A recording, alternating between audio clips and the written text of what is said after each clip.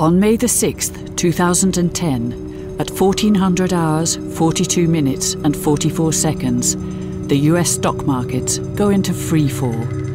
Dow Jones takes the fastest and most dramatic nosedive in its history, an event that will be remembered as the flash crash.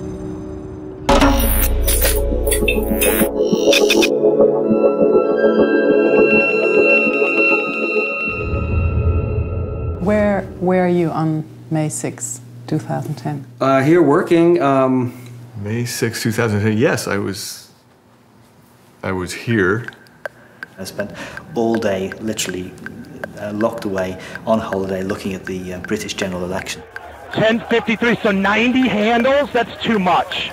That's way too much.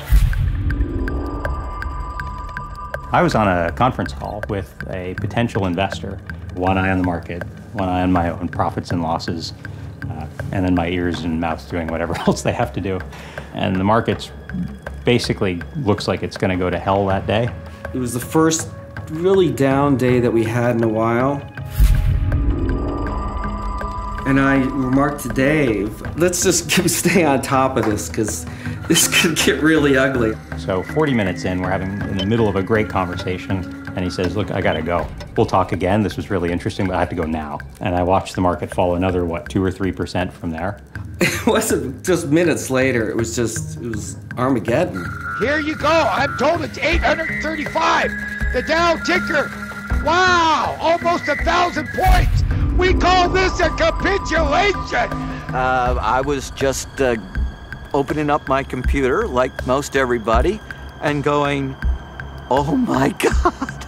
I'm shouting to my colleagues because I have a giant TV in my office gawking at the screen. Like when the Dow hit nearly down 1,000 points, you're like, really? 87 evens are trading, 86 evens are trading, 85 evens are trading here now, guys, all the way down. And people didn't know why it was happening.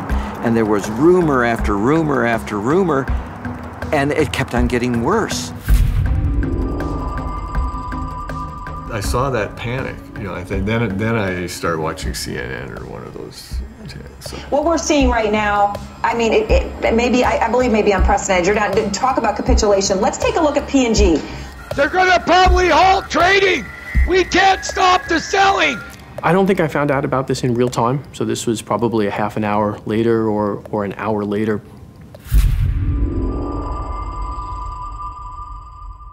There's nothing that one can do in the middle of the day, there's no button that we press that says, hey, stop what's going on, so the markets are going to move the way that the markets move. It just didn't fit the facts that there was some big global news story. It looked more like an error or a bad price. That's what it looked more like at first. And then it got magically better. And nobody had seen a recovery that quick either. It was a little bit like seeing someone hit by a car, or you see some terrible motorcycle accident, the guy must totally be dead, and then the person gets up and walks away.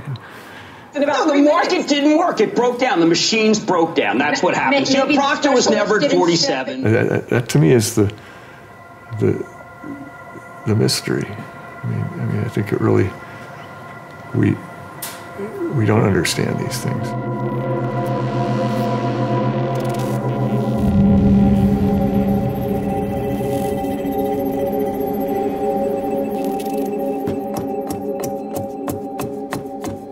This is really the earliest form of digital financial instrument. George Dyson is a historian who has just completed a decade of research into the development of one of the first computers. What I'm doing now is carving the data into this stick. This notch represents 100 pounds of gold. These go back to the 12th century. And these smaller, there's a 20 pounds and 10 pounds.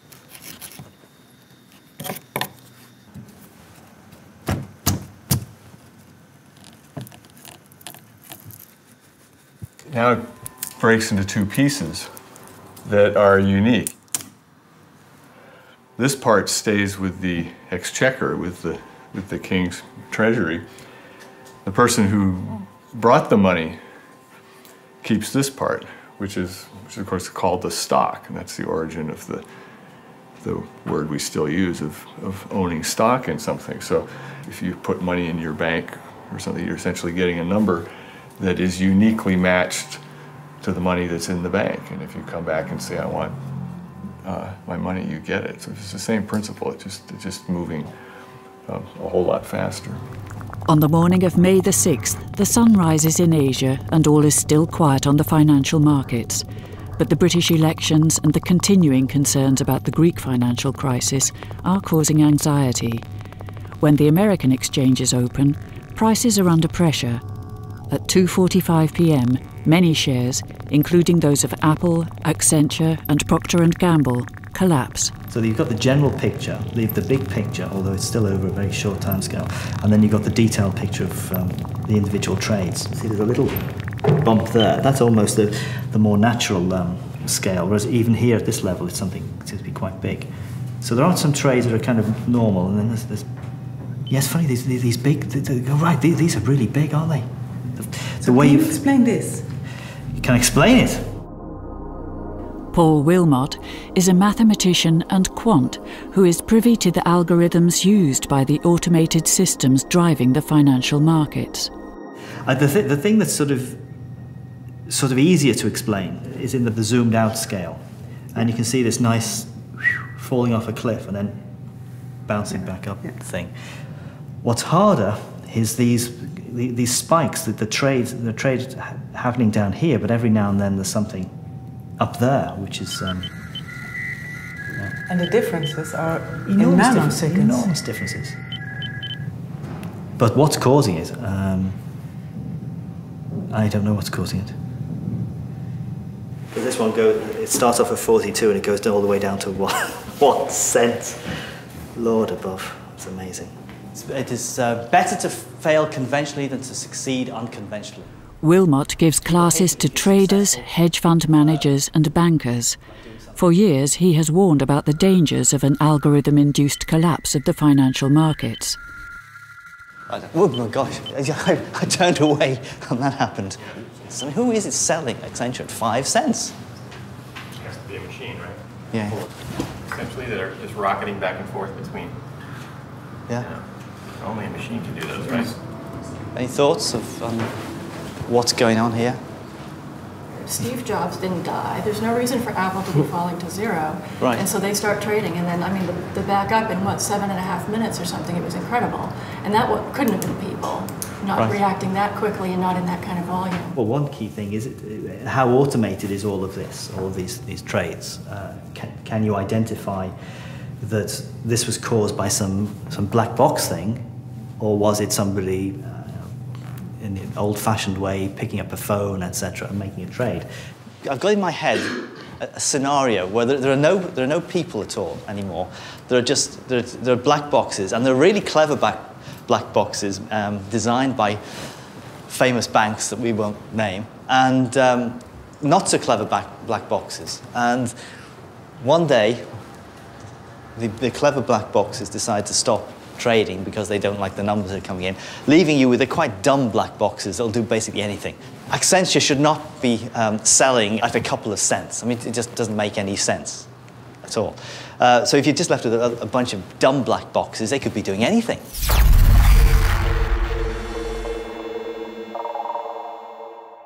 You know, the Vatican selecting the Pope is maybe a pretty black box kind of a process. They take in inputs about the candidates. God knows what they do in there, and then there's some chimney smoke, and boom, it's done, right? There's your output.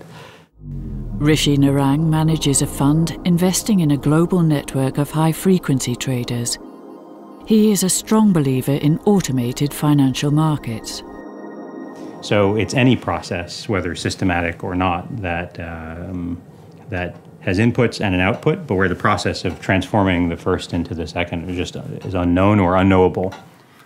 So a black box is a box. I mean, these modern black boxes are boxes that sit at the stock exchange and has some rules or algorithm. I mean, that is concealed within the box that decides on Wednesday I'm going to buy this stock and on Thursday I'm going to sell it.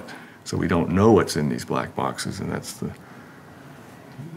really the interesting thing, that it's like essentially a poker game where you can't see the opponent's cards, but you know how much they're bidding. So this is a big financial service firm here. So no name on the door? Nothing. You would never know what's going on here. As you notice, it's guarded, gated. There's cameras everywhere. They probably know that we're here right now. So in a period of time, they would come out and say, "What are you doing? Stop doing that," type of thing. And if you rolled up and said, "I'd like to come in," they would not let you in. Jeff Hipsman, once employed by Wall Street investment bank Lehman Brothers, now works as a data center broker for the world's leading financial companies. And obviously, and also no signage, so you don't know whose facility this is, you don't know what's going on inside of it. Completely a nondescript building. No windows? No windows. If this building has a problem, if this building is damaged, if anything happens to this building, they run the risk of not being able to execute trades. So they protect this. This is the heart and the lifeblood of their business. So imagine your home where you have double everything, double power utility feed coming in, 2 refrigerators, 2 washing machines, 2 televisions, and if something were to break, you can go immediately to the second device. In the data center world, that's called a Tier 4 facility. And what they need is 2 of everything, because the cost of downtime to these organizations, if they're not able to trade or they lose trading operations for seconds, it could cost them an enormous amount of money. Some of these firms take it to the next level where not only do they have it with a duplicate within a facility, then they have a second facility that's exactly the same. The goal of these facilities is to minimize, if not eliminate, any single point of failure. New Jersey is a very hot market for data centers because of the distance issue to Manhattan. When you're dealing in milliseconds, there can be absolutely no delay. Being that the technology has a limitation in terms of how far away it can be in terms of that latency, it's based on the speed of light between one point and another, that distance becomes your outside ring, your outside distance that you can go. It tends to be in the neighborhood of 30 to 35 fiber miles. So we're constantly tracking the fiber as to where it is and what the main routes are. And we also track where the power is, because another main component of these facilities is they are very heavy power users. They need an enormous amount of electrical capacity in order to operate.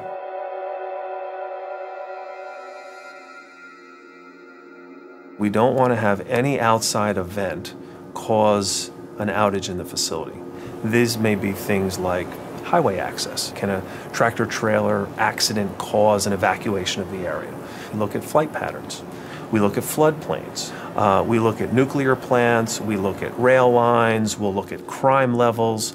We've looked at lightning strikes. The goal is to eliminate any possibility that one event can cause an outage in the facility.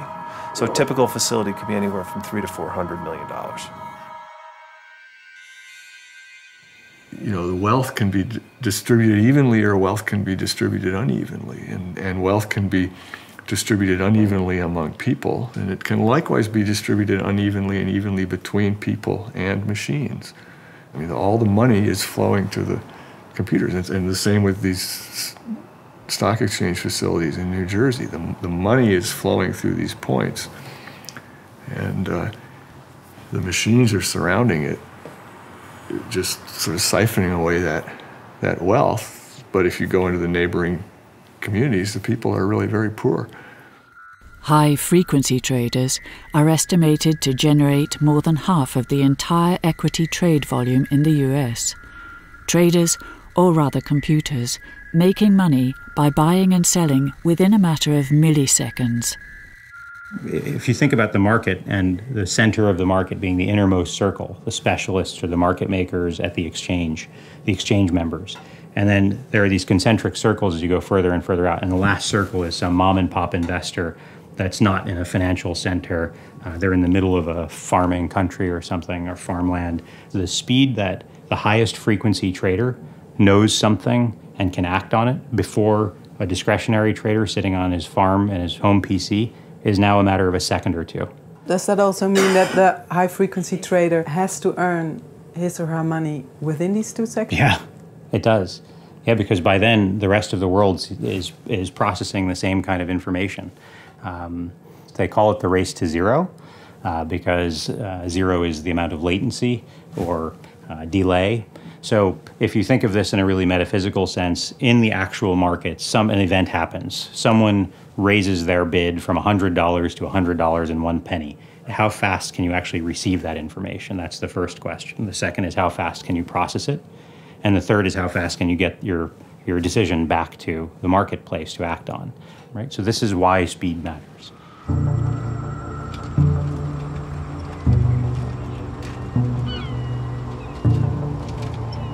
I'm interested in the origins of the digital universe because it's this world that affects us all now. I mean, we live in this digital world, and I'm interested in the beginnings of things. How did it start? So this particular computer that I've spent so much time interested in was not the first computer. But what's important was it was the first randomly accessible electronic memory. That's the critical thing. The size of this matrix was 32 by 32 by 40 bits. So that's 5 kilobytes. That's now the memory we use to display an icon on our desktop. And I think in an MP3 it would be half a second of MP3. That was the size of this universe they created. Up until then, numbers represented things. You'd say, well, I have 10 oranges or 10 apples, or the temperature is 10 degrees. Now you had numbers that were order codes that could actually execute instructions in the machine. So numbers were allowed to do things. These are the crew of the guys and women who really made it work, the engineers, machine shop people, the women who did the coding. Their name for it was MANIAC, Mathematical and Numerical Integrator and Computer. On the MANIAC, they did the calculations that led to the first hydrogen bomb test, which was called Ivy Mike. You can't just build a small hydrogen bomb and see if it works and then build another one. It has to work the first time, and nobody could. I think they could have done it by hand, but it would have taken 20 years.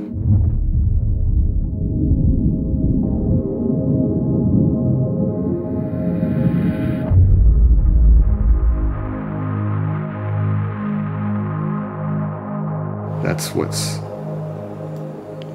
I think, so profound about this financial thing, because suddenly it used to be, well, this is sort of interest to people, designing nuclear weapons or studying the spectrum of light coming from stars. I mean, who really cares about what happens at frequencies of a billionth of a second? It really only concerns physicists. Now suddenly, it concerns all of us, because it's gone into this financial world that represents all our wealth.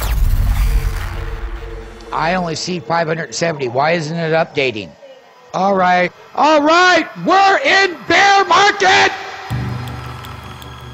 On May the 6th, 2010, at 1400 hours, 42 minutes, 44 seconds and 75 milliseconds, an E-mini future traded on the Chicago market begins to show erratic price swings. The fluctuations affecting this E-mini, an important indicator of market moods, soon spread to other shares within the US, ultimately leading to the fastest and most dramatic fall of Dow Jones ever. Nearly $862 billion go up in smoke, albeit briefly. There were two things that stood out a lot. One was the speed that the market initially plummeted. Greg Berman, a Wall Street veteran himself, led the investigation into the flash crash from SEC, the US financial market regulator. So for broad indices to plummet multiple percent, 3, 4, 5% in a matter of a minute or 2 or 5 minutes, that in itself is quite extraordinary. The second aspect that was even more extraordinary was the number of stocks that were affected and the depth that some of these fell to. So when you see large cap stocks fall 60, 70, 80, 90%, that was quite dramatic. At that time, what we didn't understand, and again, we're talking about just 2 to 3 hours after the event, is how can stocks trade for a penny? How can stocks trade for 1/100th of a penny? Who's buying and who's selling down there?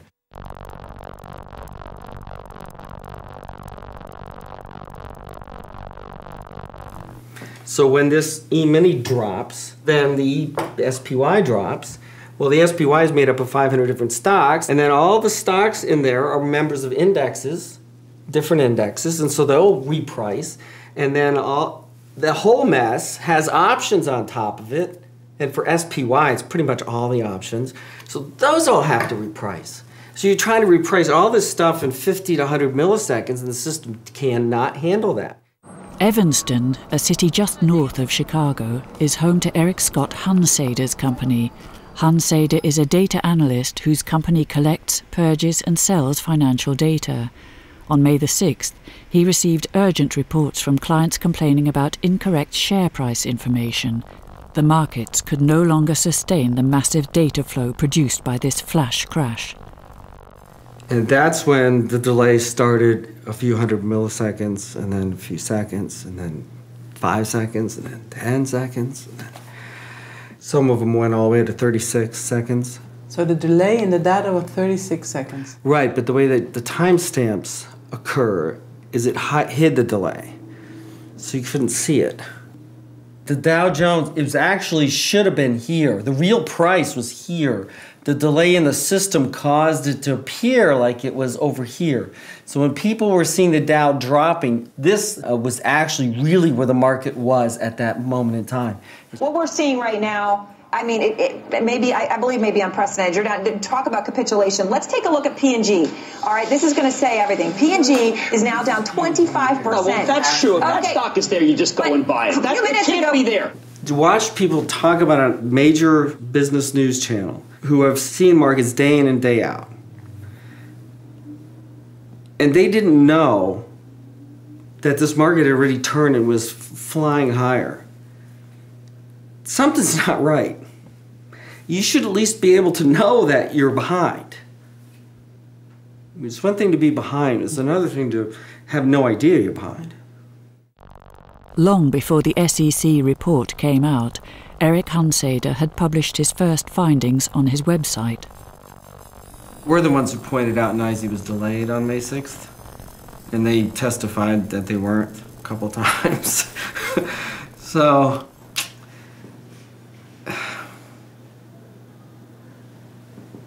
but, you know, the SEC report said it didn't matter, so I guess it didn't matter.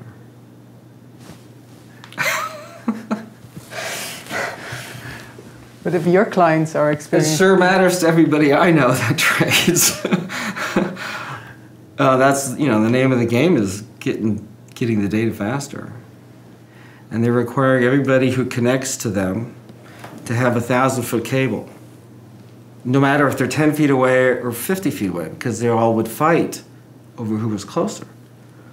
So a 1,000-foot cable, it takes the speed of light 1 microsecond to go down 1,000-foot cable. So if somebody had a 500-foot cable, they would get 1/2 of 1/1,000,000th of a second faster. But latency doesn't matter, does it?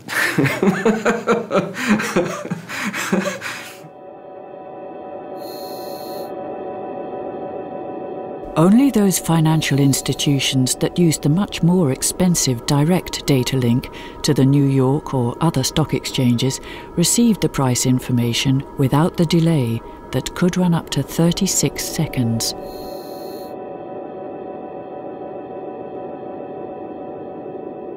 This is the NASDAQ exchange. You can see the exhaust from the generators, and then the louvers are the air intake. So they've got 3 in place, and looks like they have a slot for another one. Let's see, we can...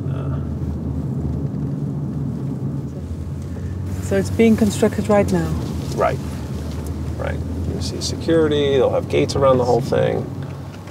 Their generators are in the back.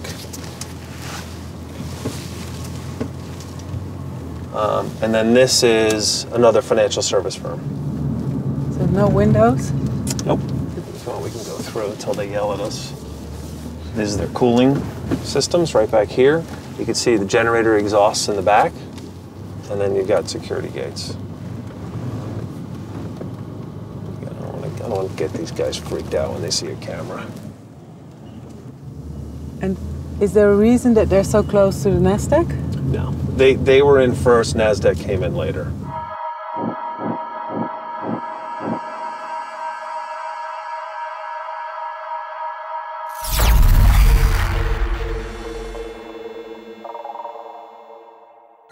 It is possible for hedge funds and banks to make money from all this volatility that we've got in here. Let me stop. Suppose somebody bought here and sold here, they just made a fortune. And they could retire on that. Accenture, when it's down at cents, a few cents, when normally it's up at $42. I don't know who was doing that. It would be nice to know. Maybe not a who, but... Or a what, indeed. Yes. Yeah, if you had GE, that'd be really interesting because the bid would be higher than the ask. Yeah, you see that happening here also. Oh, yeah, right. At a certain point. Because they got behind 5 seconds-ish. Yeah. Yeah, there you go. So what is it? What do I see there then? You're seeing one exchange is their bid price is higher than the other's offer prices. So you could buy it on the lower one and sell it on the higher one immediately and capture that profit. You don't want that to happen. You don't want it to be the case that the S&P is 1,000 points here and 1,020 points there. It's the same index. It should just be 1,000. Okay. What do you mean? I don't look at it. So let's say I can buy the S&P here for 10% down on the day, but I can sort of sell it here at the exact same moment for 8% down on the day. I've made 2% with zero risk. If you have the exact same instrument priced differently in two places, that's free money. This opportunity actually existed. So people could, and they were, buying one and selling the other. So that's making money of the malfunctioning of the system? Yes, yes, it's arbitrage. Guys, once again, 75 even offer here now, guys. 70 even offer. Guys, this is probably the craziest I've seen it down here ever. Even though it was a 5-minute flash crash, it took 5 months for us to do the full investigation. The first is we had to organize. So we developed and deployed a multi-divisional cross-functional team, a big team consisting of people basically from every division at the SEC. We also coordinated with the CFTC because this was a joint investigation, and they had a multidisciplinary team on their side as well. We had to basically reconstruct and understand what happened, what's the order that events happened in, and hopefully from that, we'd be able to determine why it happened. While the SEC was assembling a multidisciplinary team, Eric Hunsader continued his own research into the market delays. So what are we looking at here? I wanted to show how an order that comes into an exchange, how that price gets transmitted to all the other exchanges. So I built this model and represent each exchange by one of these boxes, and the prices in each one of these exchanges shows how that exchange sees the bids and offers on all the other exchanges at any given moment. This is just for one stock. There's a lot of information that occurs in the marketplace. In fact, if you were to take the first second of trading for all equities, options, futures in the United States, and you printed it on a sheet of paper so each line was a trade or a quote, the first second of data would be a stack of paper about 6 feet high. 1 second? Yeah, one second would be about 6 feet high. It boggles the mind. Like on that day, it was we had 7.6 billion data points. You know, a billion is a big number. So we take data from all the exchanges. We save it, archive it, so that we can replay any day exactly as it occurred whenever we want. It would look to us like nobody was finding what was going on. I said, you know what, we are in a unique position to actually probably figure this out because we can play this, you know, we can just throw everything at it and see what's unusual. And so that was the thing that sucked us in, really. 5 months after the crash, the SEC report was published, identifying the cause of the flash crash as an uncommonly large order from an investment fund for the immediate selling of 75,000 E-mini contracts with a total value of $4.1 billion.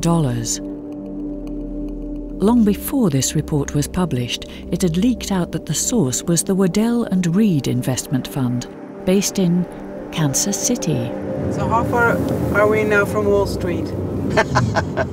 We are 1,000 miles, and we are culturally 1,000,000 miles from Wall Street.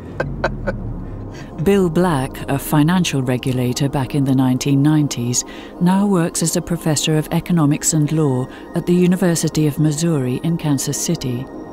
Kansas City became important as a matter of finance because it became important as a matter of agriculture and as a matter of foodstuffs, especially meat.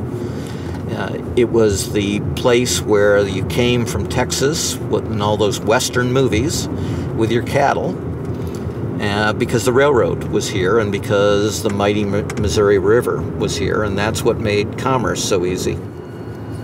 Railroads had all this right-of-way and nice straight lines where you could lay the very sophisticated cable that allows you to transmit enormous amounts of information very quickly and very cheaply and very reliably. The question remains whether it was Waddell and Reed that, by using these cables to place its major selling order, caused the US stock markets to plummet.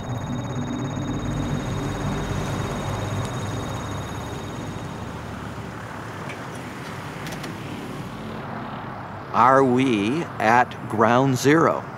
Is this the place that triggered the flash crash? Well, the Securities and Exchange Commission in the United States and many other people say, yes, this is where it all happened, and that it was triggered by some trades, roughly $4 billion, by Waddell and Reed in a particular index. One of the things that I think people find hard to believe is how can any order move a market? A lot of the trading that goes on is market neutral. I'm trading with you, you're trading with me, back and forth, back and forth. Tremendous amount of volume, but neither of us hold more than a small amount at any given time. I sell a little, I buy a little. I sell a little, I buy a little. I sell a little, I buy a little. And then someone comes along and they say, I sell a little, I sell a little, I sell a little, I sell a little. So wait, so that completely changes the dynamic. Where's the buy part? The behavior of all of the market participants changes because of this very, very large trade. Waddell and Reed says it wasn't us. And what can Waddell and Reed do, right? The more they talk about it, all they do is create publicity. And so they haven't followed that strategy. Yeah. Good evening. Hello. My name is Josh Fischero. I'm the security guard at Waddell and Reed. Yeah. Waddell's they don't like to talk much. But internally, as humans are, some of them who are much closer to it are like, we can't take this anymore. And so they had seen the analysis that we had done, and they said, would you like to look at our data? And I was like, yeah, send it over. I didn't really believe it was going to come over like that, and then sure enough, it did. And then I lined them up and saw how they was executed. That was the shock for me, because then I could cut through all the talk and just see the data, because the data will always tell you what happened. If you just look at the data, there is always room for multiple interpretations. This is not a flash crash issue. This is, you take any data set anywhere, and you can have 5 people and you'll have 7 different opinions. This definitely resulted from that large trade and the way that large trade was placed. You can't see that by looking at just the information that I think other folks have looked at. Wrote some software that took all the trades in that period of time, and then I plotted it out to see where it traded. And I looked at and I was like, so you see the red dots here? Yeah. That's the Waddell and Reed. These are where Waddell and Reed traded here. So all the blue dots are where they did not. You don't even see them on that one. They're not even there. So they're just not there. There's one little dot here, and there's one here and one here. Again, only when the market's going up. They only sell when the market goes up. They don't follow it or chase it down. So this algorithm actually is very sophisticated. It's extremely sophisticated. I mean, it would never sell at the bid price, for example. It would only sell when somebody was willing to pay that price, buy it. Just a couple here. Here they're selling it on the way up, and then it stops here, nothing. In this case, what we were seeing is that the patterns were such that things were happening at the second and the 1 minute level. So we were able to take a lot of the quotes that were happening within a millisecond and aggregate them. So the data that you actually see in the report tends to be chunked up into 1 minute blocks. So you can look at it at the millisecond level, but the noise that you get in that millisecond time frame doesn't tell you much. This is on a 100 millisecond basis. Because if you go out to a second, for example, then this will be averaged over the whole second, so it'll dilute it about 10 to 1. And if you looked at it at a minute, well, forget it. You would never see this, so it just wouldn't show up. But does that mean to you that the SEC report is nonsense in that sense? Well, here's what they missed. Okay, so this is when it came out. This is when we kind of had an epiphany. It says that the algorithm sold to buyers, and some of those buyers were, and I don't want to get myself in trouble with a whole group of people, so let's just say buyers. One group of buyers would accumulate up to about 3,000 contracts, and when they got that limit, then they would turn around and they would sell that position. And what the report doesn't mention is when they sold it, they didn't sell it like the Waddell and Reed algorithm did, which would wait. They sold it as fast and as furious as possible. This boom down, this is instantaneous. This is like in 50 to 100 milliseconds. They sold about 125 to 150 million worth of these contracts. You have in here and you have in here, and then here and here and here, and then boom. And so my question is, if you're going to name Waddell and Reed, or not name them, but name them, yeah, why aren't you going to talk about this? I mean, to me, those are very disruptive. In fact, they're so disruptive, that is what caused it. So this thing started, that's exactly when the market delays happened, and they just snowballed from there. So it's one firm? I don't know. Yeah. I don't know. They would know. Who would know? The SEC. They would know because for them the data are they have okay. So all I get is time, price, a sequence number, and size. They get that plus they get who did it. There are some very strict disclosure rules about what can be disclosed and what cannot be disclosed. And we are subject to all of those disclosure rules both at the SEC and the CFTC. So you're not allowed to mention the names during the flash crash. The level of detail that we were able to go into was the level of detail we were legally allowed to go into. Or they want to protect somebody. I don't know. I mean, I've done all I can do. Yeah.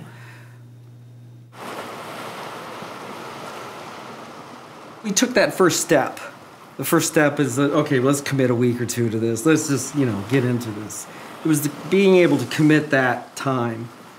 You learn just enough that, it's just so close. We gotta look at this, and then it really has been like that all the way.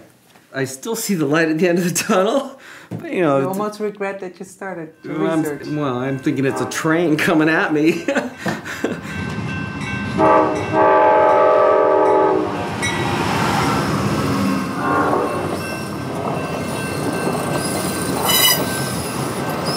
Six years ago, there were many trains a day going south from Canada, completely full of lumber, to California to build all the houses that now can't be sold. And now you don't see any lumber going that way. Coal going north to Vancouver and then to China.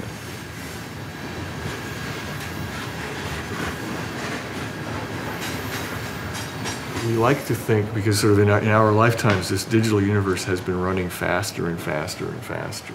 Every time you buy a computer, it goes twice as fast. But in the digital universe, there really is no time. The time as we know it just does not exist in that universe. The computer is not operating on time. It just operates on sequence.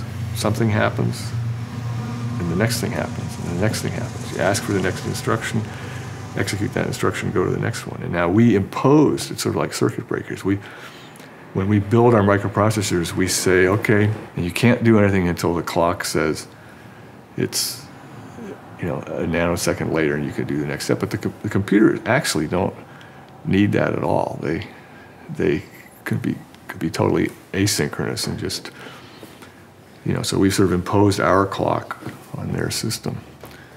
What is the implication of that? Well, the implication is that this other world exists now that's not tied to our form of time at all.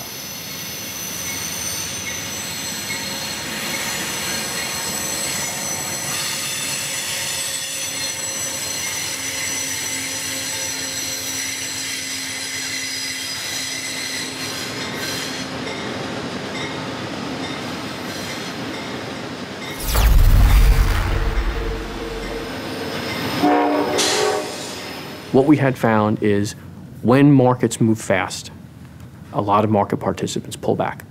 And while that sounds like a sort of a simple thing, that's pretty much it.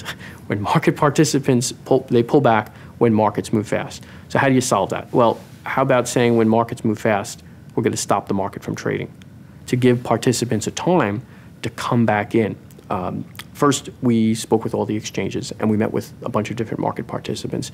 And very quickly, we put in what's now been known as the circuit breakers, which for certain sets of stocks and for funds, we pause the market for 5 minutes if the price moves more than 10% in 5 minutes. But the SEC's circuit breakers, though, these 5 minutes is like an eon and a long time. And it's set up that people could actually game them and cause delays in certain stocks by just simply forcing the price to go high enough. It would be, they would do so only if they found that there was a way of capitalizing on that. If you're the one that causes it, and anytime you know what's going to happen before somebody else does, that's just opportunity.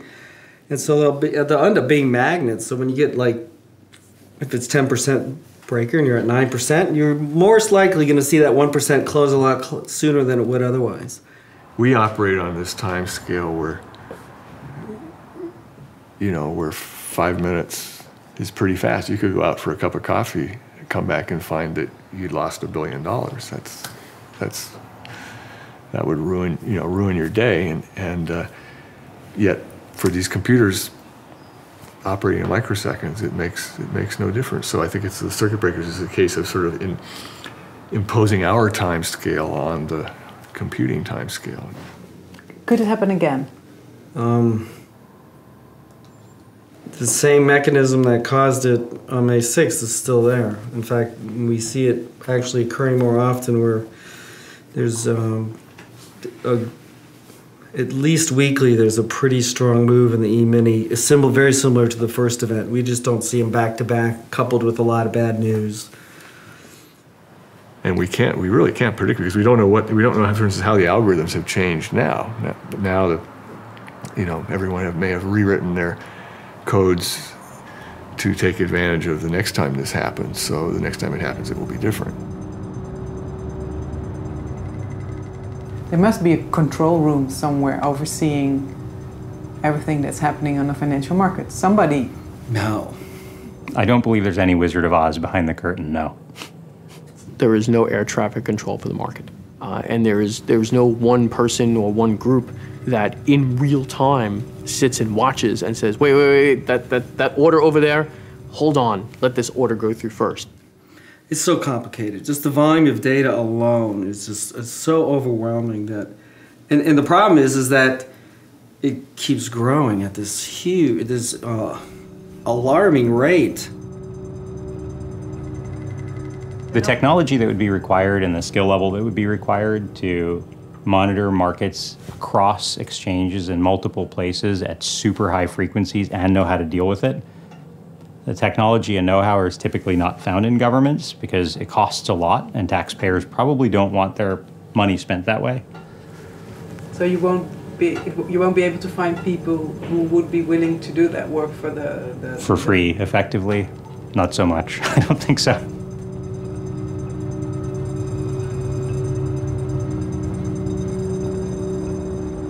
The crash I expected, but not the recovery. It was the recovery that was a surprising thing. How did this thing suddenly go back to a more or less stable state?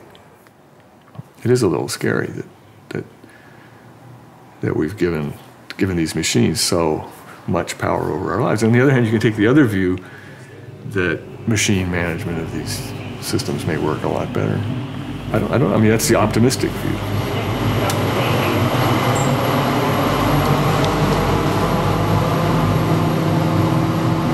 Look, humans are great because we invent things like computer trading strategies and autopilots, but we're not so good at executing a thing over and over, which is why we have machines build our cars once we design them. It's why we have computers fly our planes once we design them and design that algorithm and so on. It's just the same thing applied to markets. Maybe they've watched the Terminator movies too many times, I'm not sure, but as soon as anything sort of slightly odd happens in the markets, it's immediately, let's blame the quants, let's blame the computers. Computers, they do what you tell them. So if you understand what's been told to them, you understand the strategy.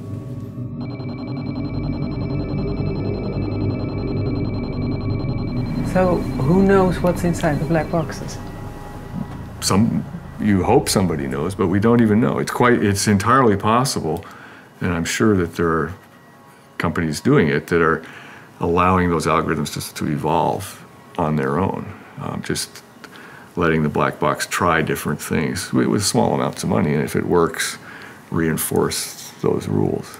That's been done. We know that's been done. So then you actually have rules where nobody knows what the rules are. Because the algorithms create new rules for themselves. Yeah, you let them evolve the same way nature evolves organisms. You say that, well, every 1 out of 1,000 times you change something and see if it works better. And it's amazing how quickly you can evolve algorithms that work better.